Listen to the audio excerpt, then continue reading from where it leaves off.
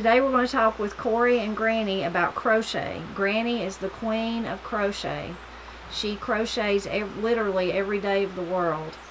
And I'll let her tell you more in a minute about her enjoyment of it.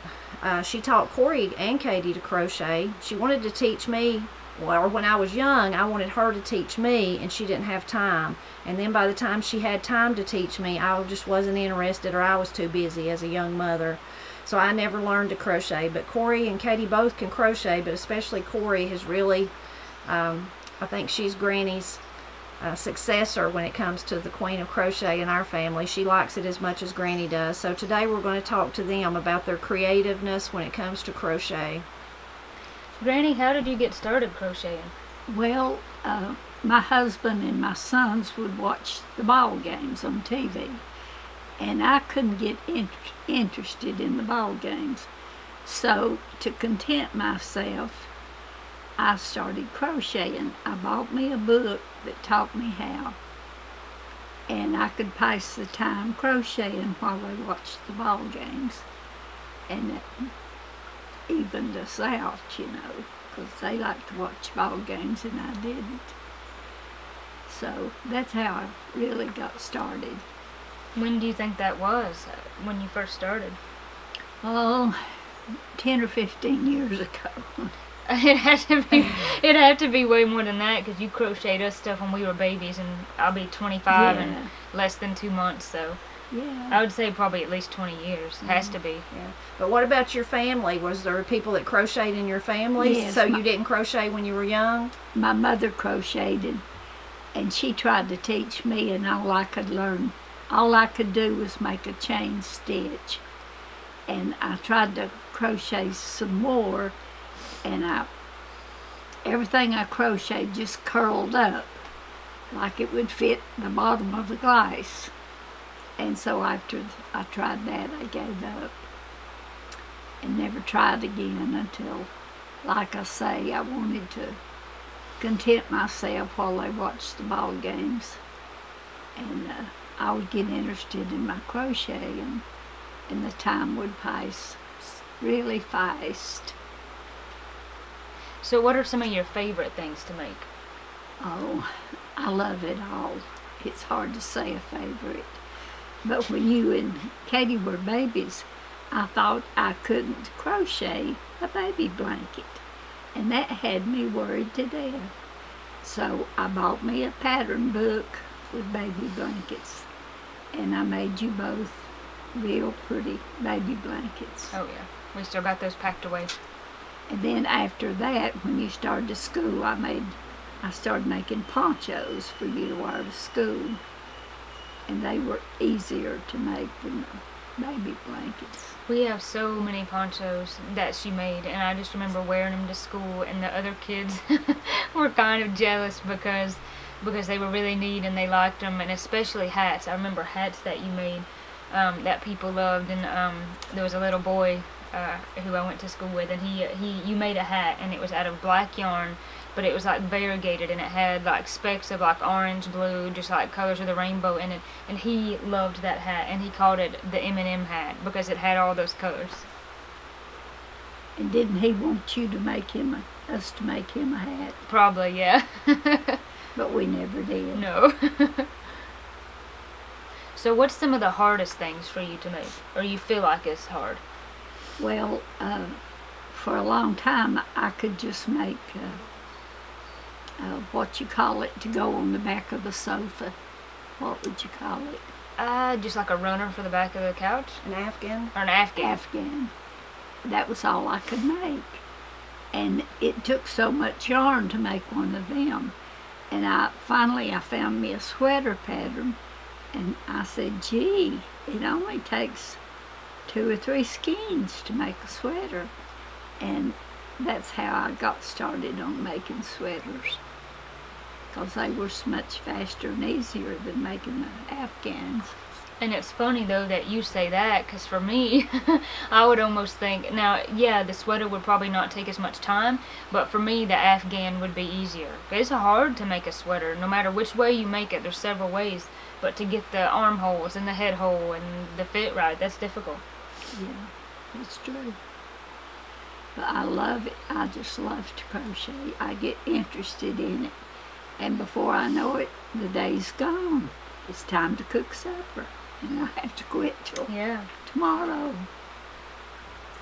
So what do you do with all the things that you make? Well, I try to find somebody to give them to. And for my granddaughters, I make sweaters for Christmas.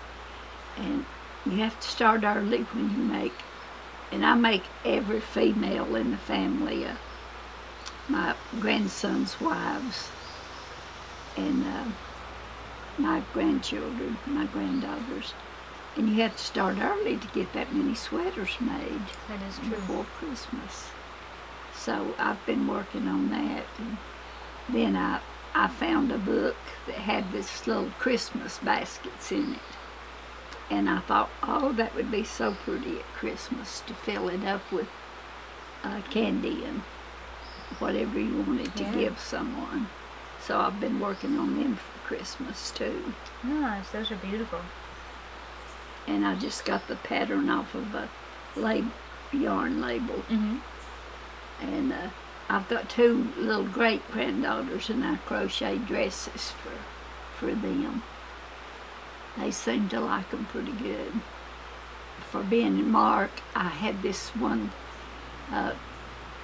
baby blanket that I thought was so pretty. But it was for a boy. And I went ahead and made one for Ben and one for Mark. They had little doodlebug cars,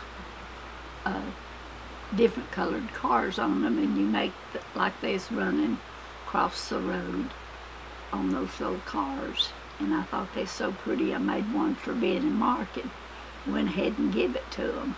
So far I haven't got a great-grandson, but Yeah. there's a quilt waiting for them. Oh, If yeah. I do have one.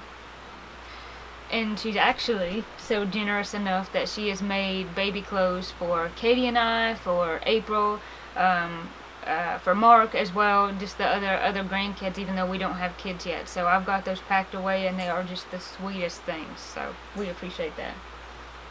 I love to make them. I love to make the little baby clothes. I'm really hooked on crochet. I love it. So let's talk about some of the stuff that's hanging behind us. So we have this beautiful jacket that's kind of the style of coat of many colors. How did you learn to make this? Where did you learn to make it? I saw it in a book. Some woman had designed it, and I ordered the pattern. The pattern costs $20. But I just loved to make them jackets. And some lady asked me how long it took me to make a jacket. And I said, well, it depends on how many times my husband will cook supper and let me sit and crochet. Yeah. Because he liked to cook. Yeah. And it usually take me about a week to make one. That would take me a month at least. Maybe over a week. Like I said, it depended on how much cooking my husband wanted to do, because I'd have to quit off and cook supper.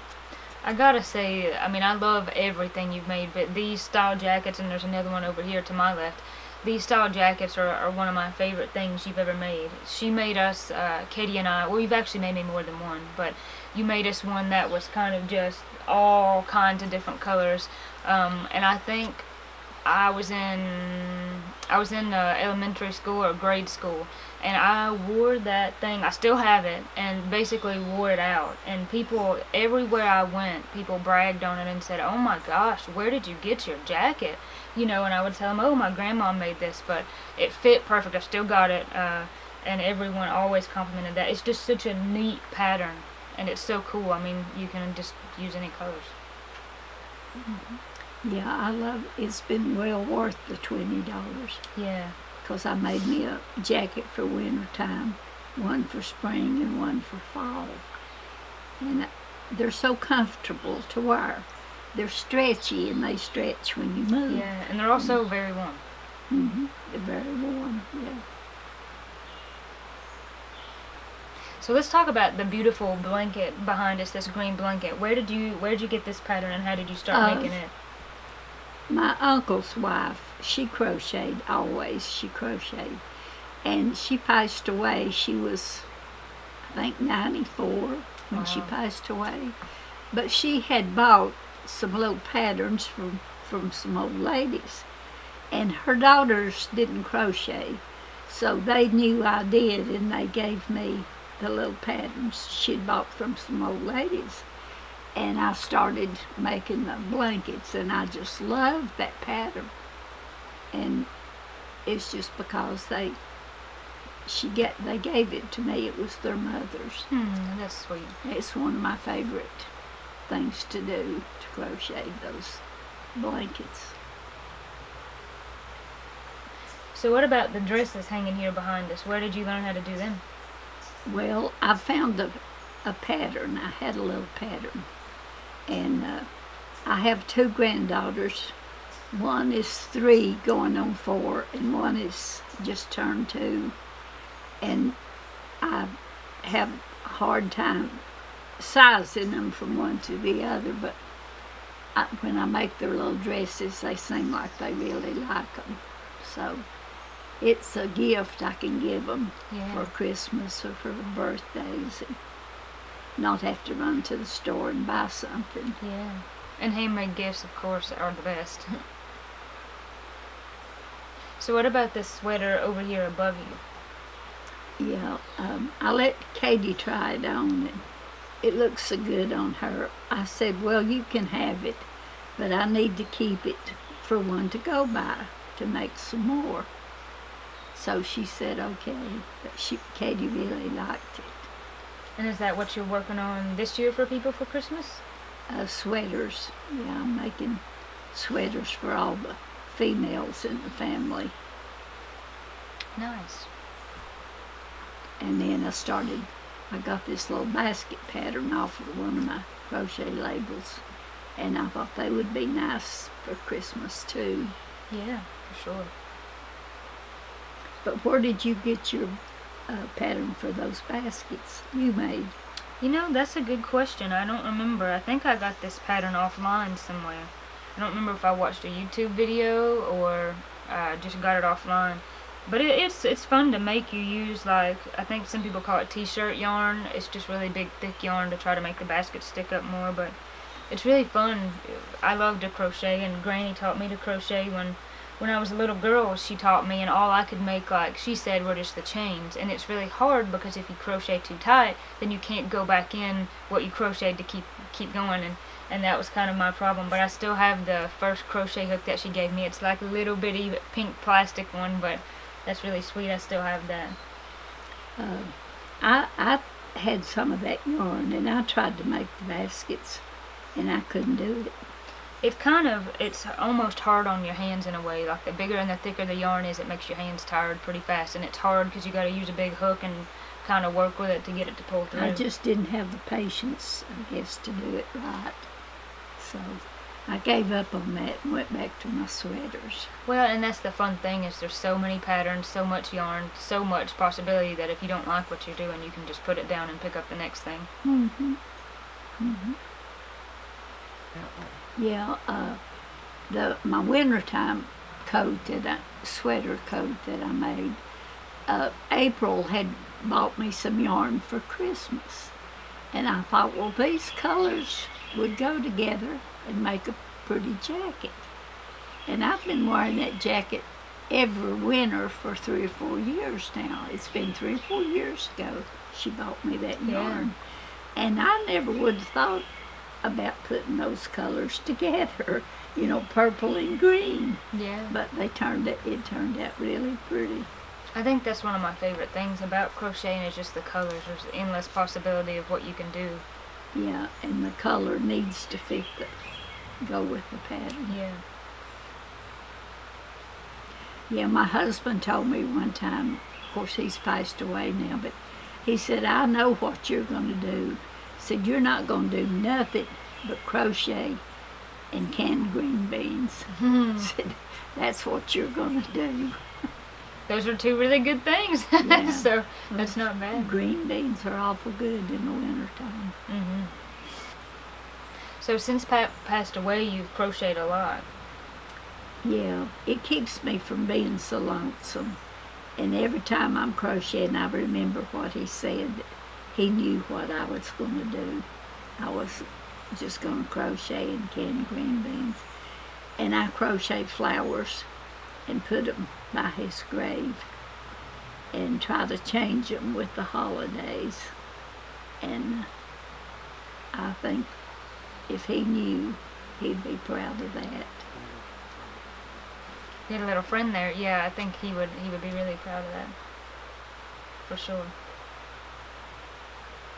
Sometimes if I have a problem with my thread or I need a different color, I can always call on Corie and she understands because she crochets too. Well, I'm lucky to have you to teach me, and I can call on you when I need help.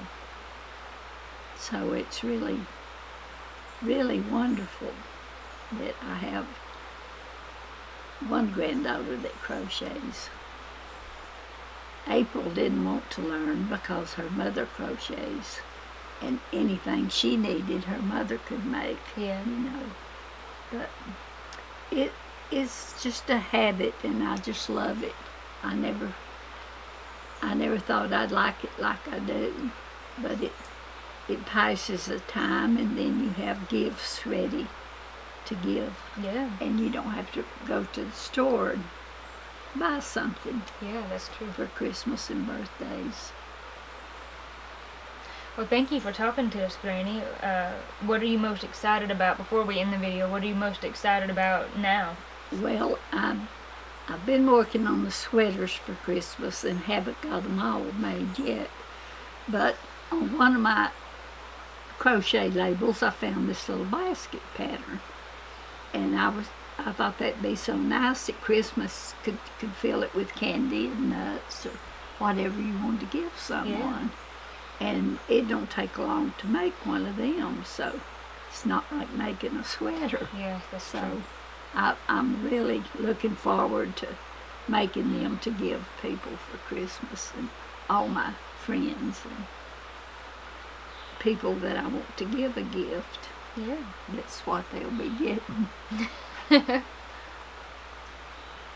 Actually, one more thing before we go. I want to get this coat down for you guys to get a closer look. So I wanted to give you guys a closer look of this beautiful jacket. It's really cool. It's got pockets.